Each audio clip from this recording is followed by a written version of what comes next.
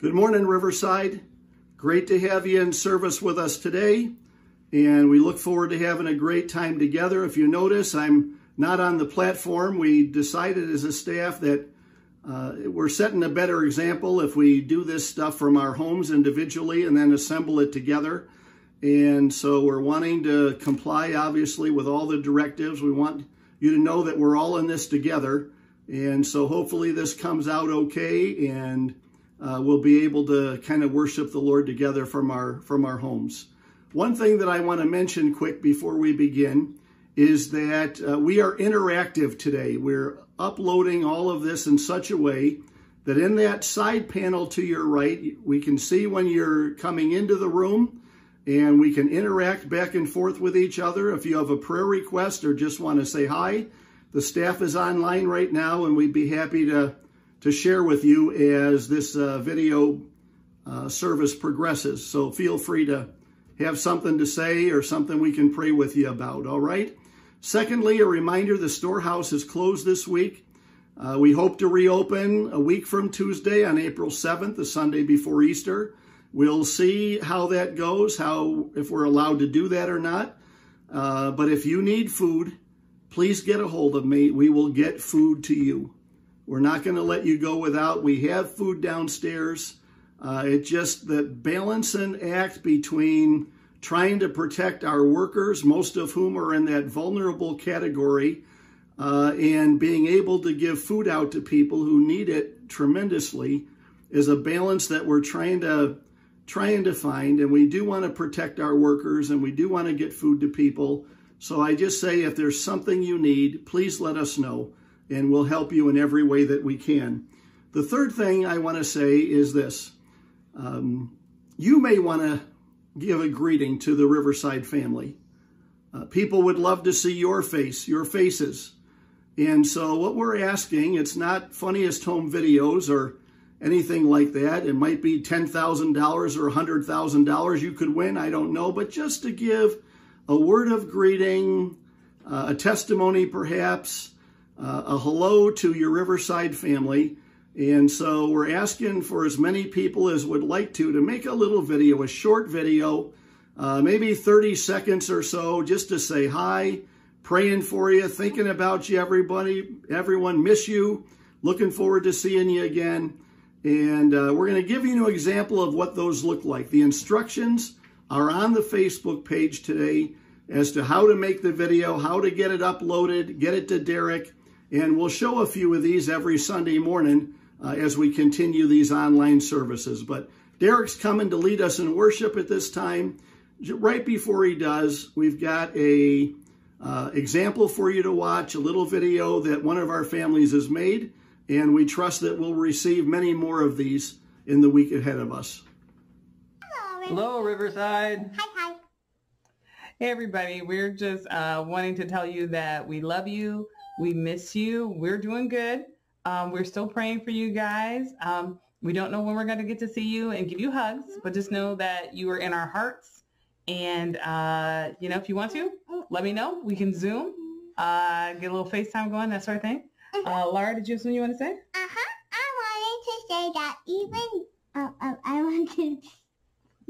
I wanted to say that even though that Mom and Dad and I have gone through some tough times here, and you probably have too. I just want to know that even though if you have done some of tough times, you will be okay, and hopefully you will get to properly when the virus passes. You can go. You might go to that. Okay. Thank you for that. Thank you. Thank you for that monologue. Well, good morning, Riverside. Thank you, Pastor, for that introduction, and the Polks for that family update. Yeah, we hope to hear from more of you guys with these family updates. Just try to keep everybody connected, see how everybody's doing, you know. It's good to have some updates. So, as Pastor said, we're going to get into some worship. Obviously, the song choice is situational somewhat. just remembering his faithfulness, just remembering that his love never fails. We may see that other things are failing all around us, but his love never fails. His love is faithful. He is faithful. God, we thank you for your love that never fails. God, I thank you that you are the victor and that we can have victory. That nothing can separate us from the love of God that is in Christ Jesus. We thank you so much for that love. That love that we could never earn. God, I thank you so much that you are a loving God. All powerful and all loving. All powerful and all loving.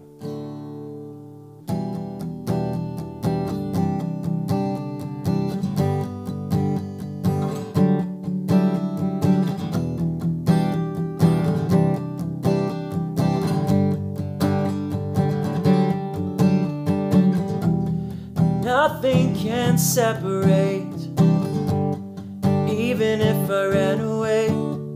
Your love never fails.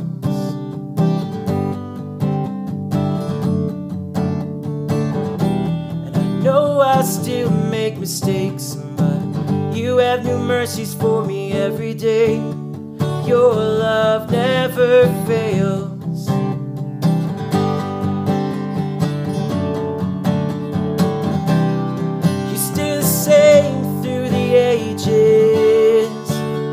Your love never changes. There may be pain in the night, but joy comes in the morning.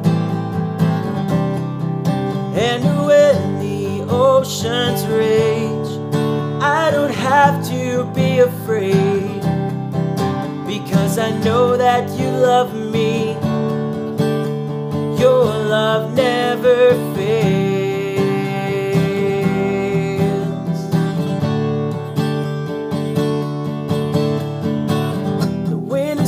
And the water's deep, but I'm not alone here in these open seas, 'cause your love never fails.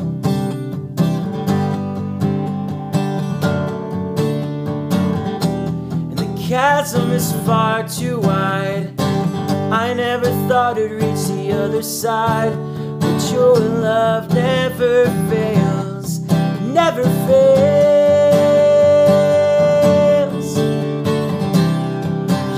Same through the ages. Your love never changes. There may be pain in the night, but joy comes in the morning. And when the oceans rage, I don't have to be afraid, because I know that you love me. Your love never fails.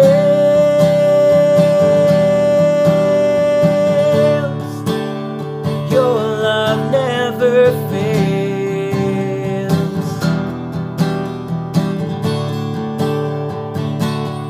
And you make all things work together for my good. You make all things work together for my good. That you make all things work together for my good. I don't know how you do it, but you make all things work together for my good. You still sing through the ages. Your love never changes. There may be pain in the night, but joy comes in the morning. And when the oceans rage, I don't have to be afraid, because I know that you love me. Your love never fails.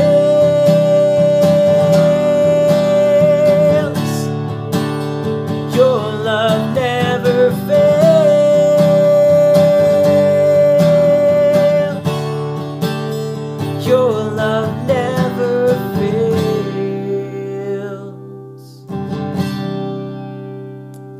God, we keep running into your love. For where can we go? Where can we go, God, but into your arms? God, I thank you. You say the name of the Lord is a strong tower. The righteous run in and they are safe. God, we need you, God. We feel that need more acute than usually, or more acutely than usual. I thank you, God, that you are a listener to people in need. God, that you are a hearer to those in prayer. Thank you for your faithfulness, Lord.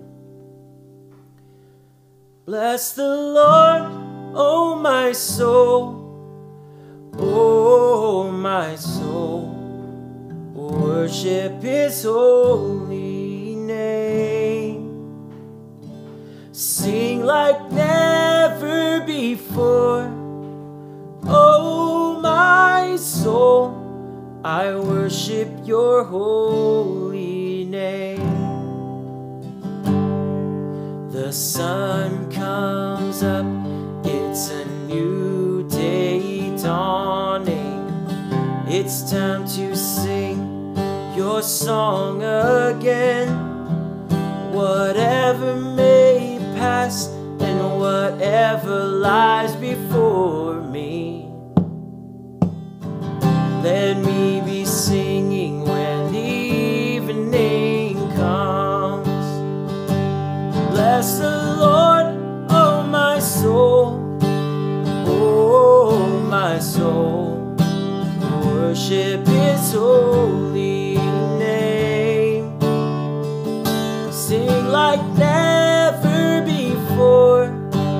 Oh, my soul, I worship your holy name. You're rich in love and you're slow to anger. Your name is great and your heart is kind. For all your goodness I will keep on singing. 10,000 reasons for my heart to find. So bless the Lord, oh my soul. Oh, my soul, worship his holy name. Sing like never before. Oh, my soul, I worship your holy name. And on that day when my strength is failing, the end draws near and my time has come, still my soul will sing your praise unending. 10,000 years and then forevermore. Forevermore. Bless the Lord, oh my soul. Oh, my soul, worship his holy name. Sing like never before. Oh, my soul, I worship your holy name. Come on, sing that with me. Bless the Lord, oh my soul. Oh, my soul, worship his holy name. Sing like never before. Oh, my soul, I worship your holy name. I worship your holy name. I worship your holy name.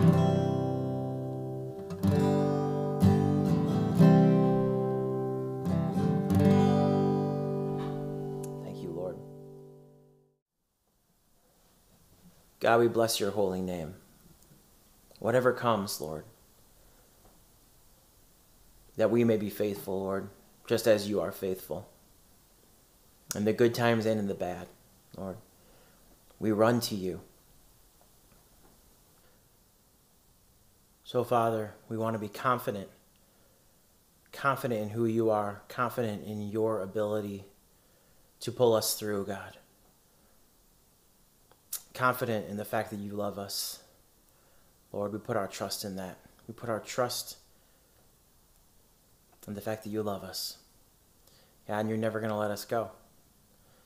God, there's nothing that can separate us from you, Lord. So what can we do, Lord, but just live in your love, walk in your love, or walk in your acceptance, God. Walk knowing that the blood was shed for us, for our sin, Lord. We can walk in knowing that you have set us free.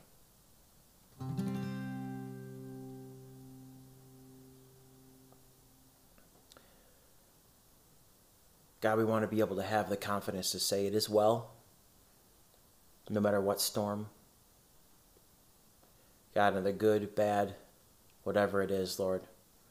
Just like marriage, the good, the bad, the rich, the poor, God, whatever it might be, Lord, that we know that your riches are awesome, so we don't have to worry about that, Lord. But whatever happens to us down here, Lord, we know that you love us, God, and we can say it is well with our soul, Lord. We want to be able to trust you so much that we could just confidently say, it is well with my soul.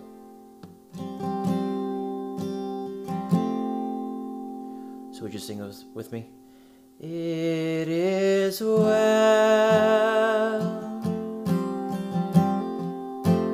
with my soul.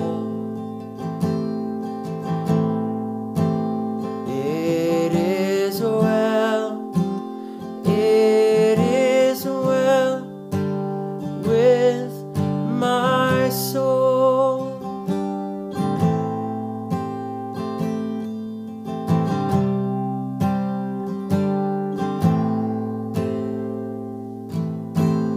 Grander earth has quaked before, moved by the sound of his voice. Seas that are shaken and stirred can be calmed and broken from my regard. Through it all, my eyes are on you.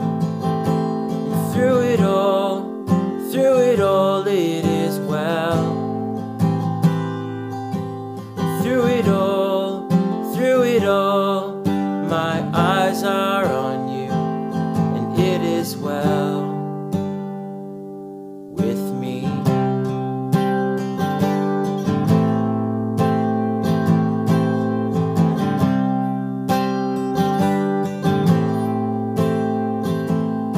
And far be it from me to not believe,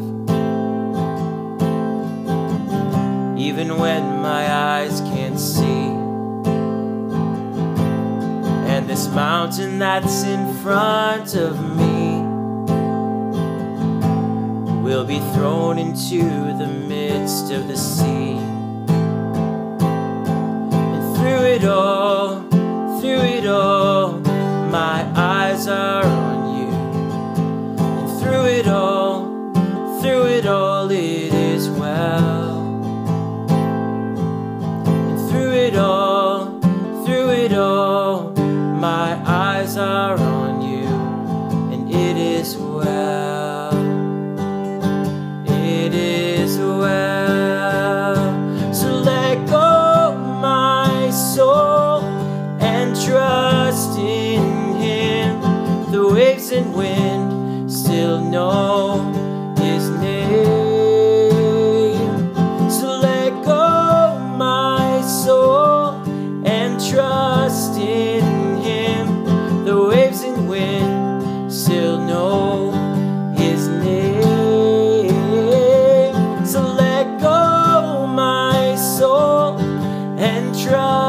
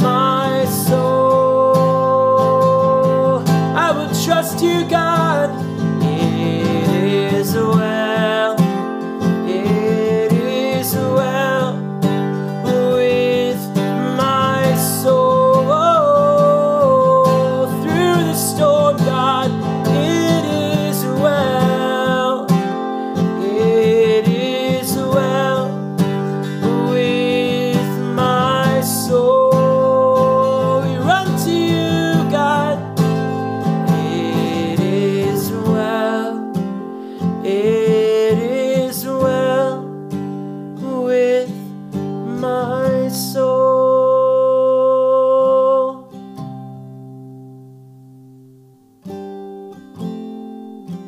God, in the midst of not knowing, in the midst of these confusing times, Lord, we know that you are stable.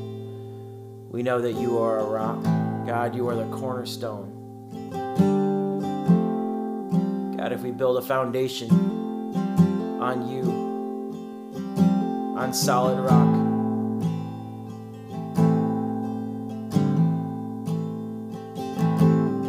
sometimes these kind of situations, these kind of circumstances bring that out. Lord, I pray that we would build and build and build on that rock. God, would you be our cornerstone, Lord, as we build on who you are and what you've done, Lord.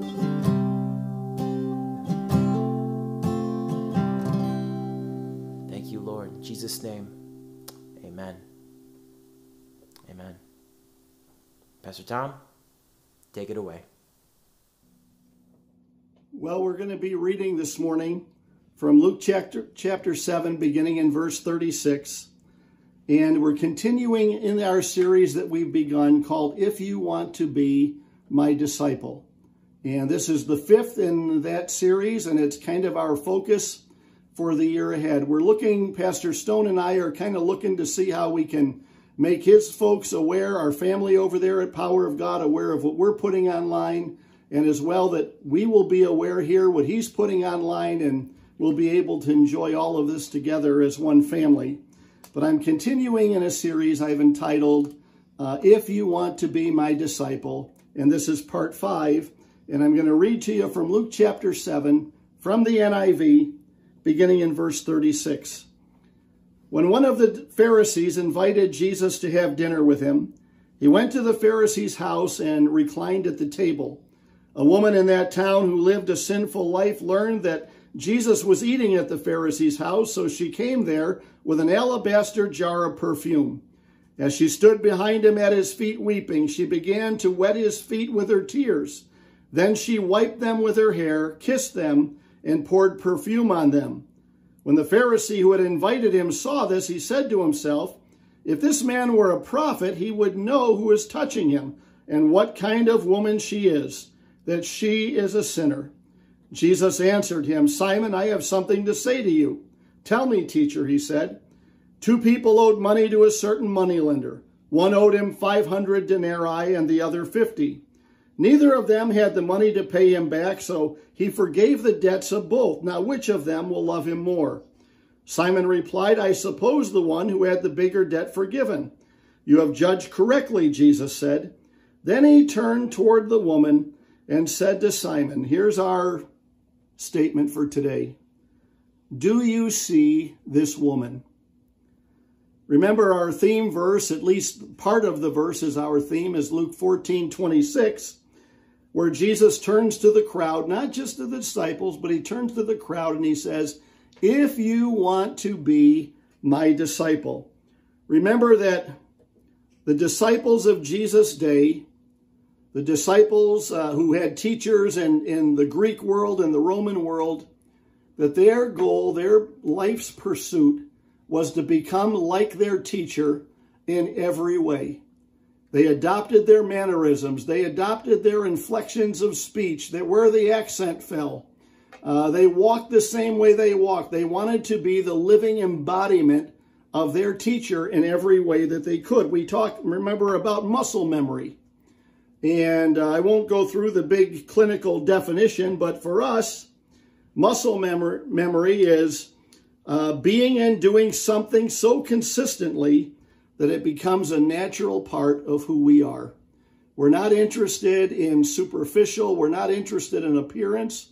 No matter how deep in here somebody goes, the circumstances drive, we want the same thing to come out, and that is the character and the nature of Jesus Christ, which can only be done with the help of the Holy Spirit.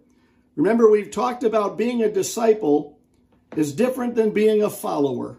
And again, maybe it's semantics, but being a disciple is more than being a follower. It's being a follower on PEDs. what we're calling performance-enhancing disciplines. It's extreme following because our heart is to become as much like Jesus as we possibly can. We read initially from Ephesians 5:18 through 20 in the first 4 messages in this series, and we talked about being filled, continuous filling, but with the Holy Spirit, and the importance of that in our lives. Not just something that happened in 1957 or 1975 or in 2010, but a continual refilling of the Spirit of God within us. In the second message, we talked about the joy of the together. That's the singing psalms, hymns, and spiritual songs among yourselves, making music to the Lord in your heart. And we said there's no room there for negativity. It is a celebratory unity that we share in Christ. And it's one of the identifying characteristics of a genuine disciple of the Lord Jesus. In the third message, we continued in Ephesians, and we talked about giving thanks for everything to God the Father in the name of our Lord Jesus Christ. That PED following / discipleship is a life of continual thanksgiving, a life of continual gratitude and appreciation to God for all he is and all he's done. And last week we talked in the fourth message about submitting to one another out of reverence for Christ. And this is probably the most difficult of all of them. And Paul takes a lot of time and a lot of vocabulary to go through this and explain it and give examples of what it looks like. Submitting to anyone to anything is never a natural thing. It's never easy. But disciples put the needs of others before themselves. Disciples are not self-centered, not self-focused, but are continually serving, continually giving, continually serving as Jesus served. So today, if you want to be my disciple, part 5, and we're entitling it, Do You See This Woman? In 2019, my message is focused on the words of Jesus in Luke's gospel. We've said many, many times that Luke's gospel is the gospel of the underserved. It's the gospel of the broken. It's the gospel of the destitute, the gospel of the outcast, the gospel of those whom no one else wants to even think about, let alone engage with. But yet we see Jesus engaging with these outcasts, with these broken people, with lepers, with prostitutes, with all of the people that nobody else wanted to touch. And it's why Luke's gospel is my favorite. We did a message last year from this passage that we entitled, And They Were Many, or They Are Many, talking about the many sins of this certain immoral woman who would come before Jesus. And we talked about how this woman had 3 strikes against her. First of all, she's coming into this other man's home, which was common at that time. If there was a teacher or someone nearby, even if they were eating, people would be allowed from the village or the town to gather around and maybe not so much to watch Jesus eat, but at least to hear his words and the conversations that were going on. And this woman that came, everybody knew who she was. The Bible calls her a certain immoral woman. Just the fact that she was a woman in that culture and coming directly to Jesus, that stuff didn't happen very often. It was looked down upon. And then it says that she was an immoral woman. And we can read into that however much we want to, but she was not just a woman coming to Jesus in a very patriarchal culture, but she was an immoral woman. And then it says that she was a certain immoral woman. Now, I don't know what the difference is between an immoral person and a certain immoral person, but it must have been something, but it's 3 strikes against her. And as she comes and she kneels at Jesus' feet and begins to weep and begins to drop tears of love or of appreciation or of conviction upon his feet and dry his feet with her hair and then pour expensive perfume on them, Jesus turns to Simon because he knows what he's thinking. He knows that Simon is thinking, if Jesus, and it says this in the scripture, Jesus can't be much of a prophet because otherwise he'd know what kind of a certain immoral woman this is. And he would have nothing to do with her. And Jesus gives an illustration, who's going to love the most, and the person that is forgiven the most loves the most. We understand that. But then Jesus says to Simon, do you see this woman? I can only begin to imagine what Simon is thinking, like, duh, of course I see her. I was the first one that saw her. I understand our rules of hospitality, that people can come in and listen to a teacher who's here and listen to conversations, even though they're not eating at the table with us. But I was hoping that she would have knew better than to come. I was hoping that she would have known better than to show her face. That she would have been ashamed, that she would have been embarrassed, that she would have understood that there was no place for her here. But yet here she is. Yes, I see this woman. I saw her coming down the street. I saw her when she turned into my driveway. I saw her when she entered the house or this area where they were eating. She said, I've seen her longer and more than anyone else, and I don't like it. Yes, I see this woman. I absolutely see this woman. I see her just fine. I see her and my stomach is turning. I see her and she shouldn't be in my presence. I see her and she's ruining my party. My guess is that everyone there saw her and that she was getting the stink eye from everyone that was nearby. That she was feeling such a heaping weight of everybody's condemnation and judgment and disapproval upon her, including from the disciples, because nobody liked Christians for the stink eye. You know, if you want to see what that looks like, be on a platform in the middle of a sermon when somebody gets up to go to the bathroom, and all the eyes that follow them in the door and out the door and back in. Even the disciples, I'm sure, were caught up in this. And everyone that saw her, that saw this woman, saw her the same way, except for one. There was one person there who saw her very differently. They all saw her. They all noticed her. But they all saw her in a different way than Jesus did. He saw her differently. He saw her differently, and in his seeing her differently, it brought her to salvation. Disciples see as Jesus sees, with a whole different kind of vision. Everybody in that place was looking at this woman, staring her down with the stink eye, but they didn't really see her. But Jesus did. Think about this in our lives. What about the person who makes your skin crawl? How do you see them? What about the person that so frustrates you because they disagree with you on everything, they see everything different, that it makes you want to scratch your own eyes out of your own head? What about the person who is opposed to everything that you're for and for everything you're against? How do we see them? How do we see the person who looks different from us, who comes from a different place from us, who lives in a different world than us?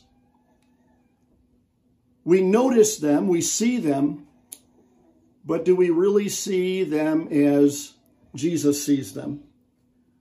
This is a challenging thing, but we're talking about some really advanced discipleship.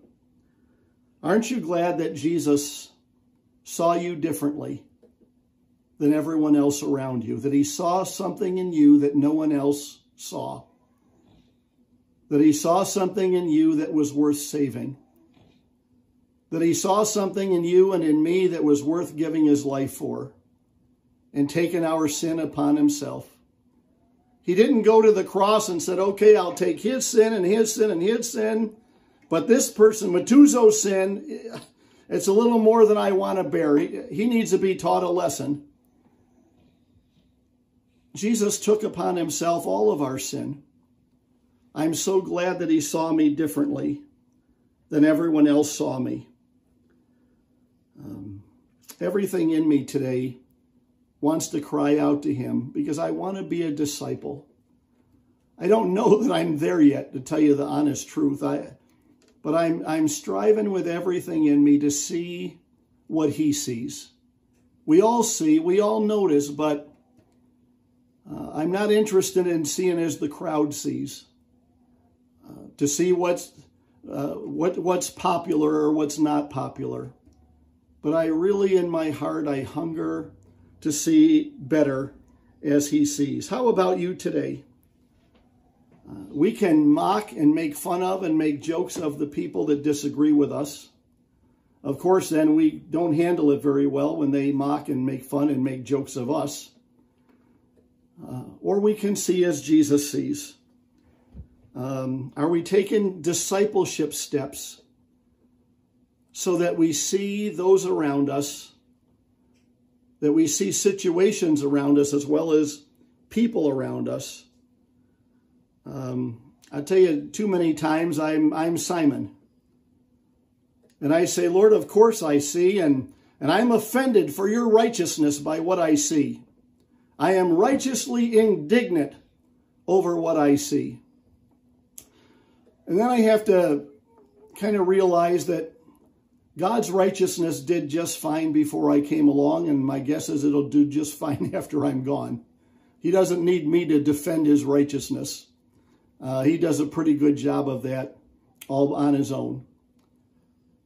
But I want to see as he sees more than ever before.